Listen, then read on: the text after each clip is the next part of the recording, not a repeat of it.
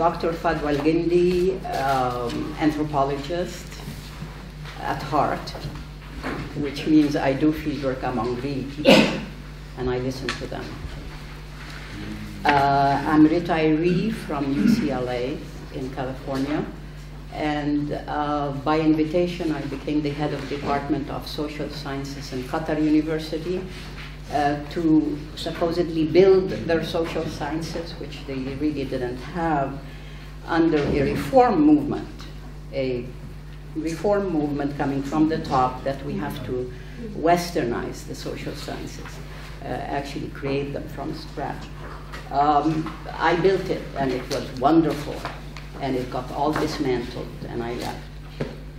The people didn't want to westernize social sciences.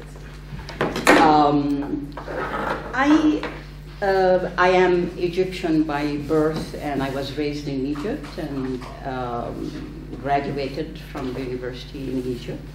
And then I went to the States to get my PhD in anthropology, because there is no anthropology. There was no, and still there isn't, in Egypt. So I wanted very much to study anthropology, and I think that's what I will bring in here, this perspective that I think is the most powerful. My BA was in political science. I learned nothing. But I went to anthropology, and I learned more about political science and political life and religious life and so on. My first project was Nubia, so that's of many, many years, Egyptian Nubia. I was thrown there and left. There's no transportation to go back. There's no way to go anywhere. There's the Nile on one side and mountains on the other, and that's it. No electricity, no water, running, nothing. It was beautiful. What year was it? It was beautiful. It was 60, and the project was a large Ford Foundation funded project to study the Egyptian Nubians before the building of the High Dam by President Nasser of the revolution. And they wanted to record the lives of the people. And I thought, wow, that sounds interesting. I don't know what it is, but sounds interesting. And this is when I realized what humanity is about. I lived in Nubia. I was raised upper middle class. I went to the American University. I went to Cairo. I had to do my hair every other day and things like that. But then I went to Nubia. It was the perspective I needed, the shock I needed, what humankind is really about. And living there for a whole year without leaving. And then, of course, I continued my study after that. Then I went to the States to get my PhD, and my mentors told me, if you want to be a good anthropologist, you cannot study your own, which is what sociologists do and what other fields do. So I went to Mexico, and I spent a total of 12 years studying Mexico, and my first publications were all on the Zapotec in Oaxaca. So I mastered that part. And then I went back to the Middle East, and when I was in Qatar, I studied kinship structure in Arabia, because I realized that the whole world, whether British, American, are all running there to get checks. And what it is that these people are run by kinship, by tribe.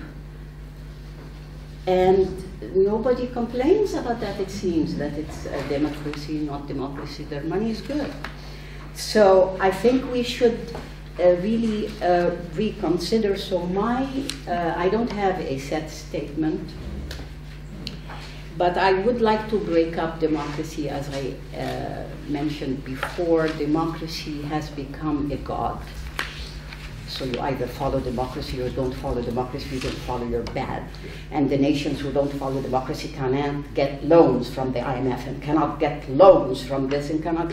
So it is becoming some of the population in the world worship God, and the others worship democracy, and the rest of the people, which is the majority, don't know what to do. So I think we need to break up democracy, and instead of terms like prosperity, which it's well-intentioned, I prefer something like quality of life. I mean, maybe we don't want to be prosperous. We just want to have a cup of coffee with your neighbor for 3-4 hours to gossip and build relations and know about your health and know about your life. And you know what? You may not even get cancer doing that, because there's quality of life. So we want to introduce things like quality of life instead of these unitary constructs that absorb everything, sound good in conferences of that level, and then they don't relate to the people. The main thing I want to bring as an anthropologist to the table is the most powerful quality or feature of anthropology, which is the cross-cultural perspective.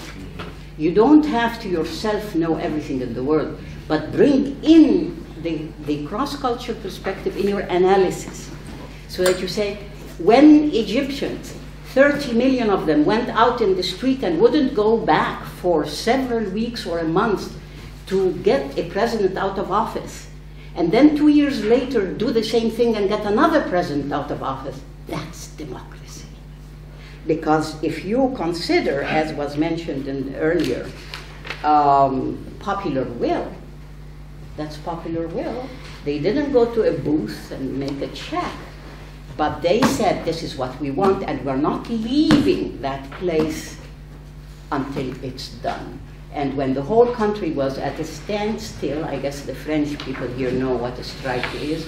If everybody's out in the street, women, children, veiled, unveiled, old men, young men, old women, everybody was out.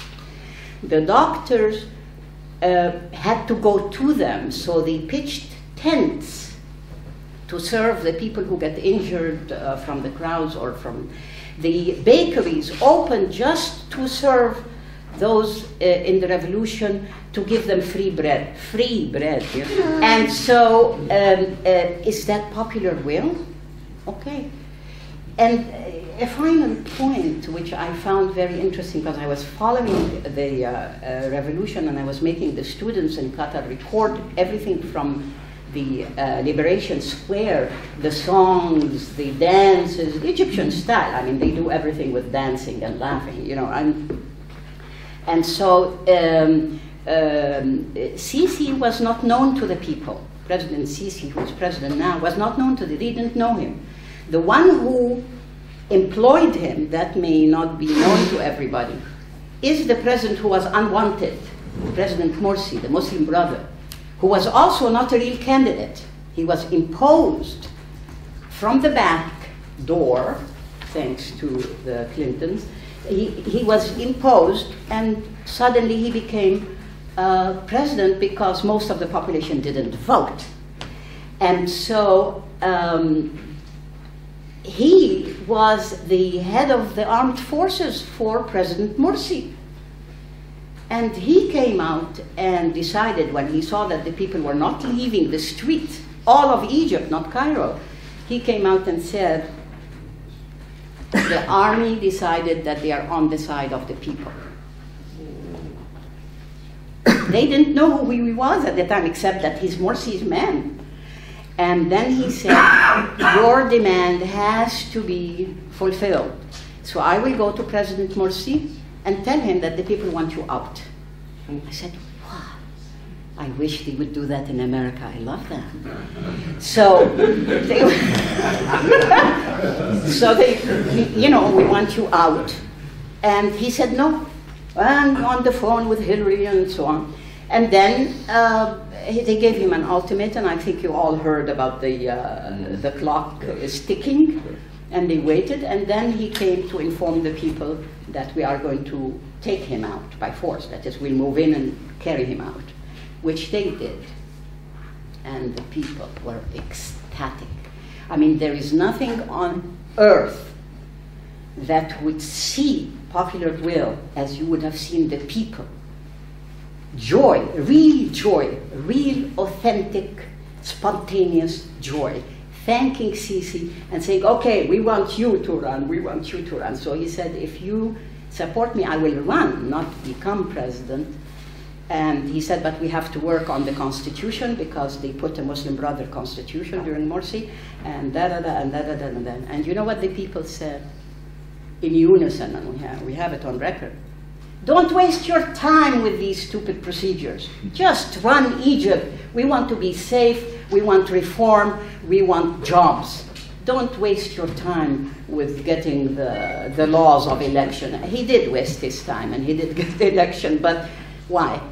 Well, there is this new democracy in a particular form that everybody has to conform to, even though the people in America have no power to walk on the White House.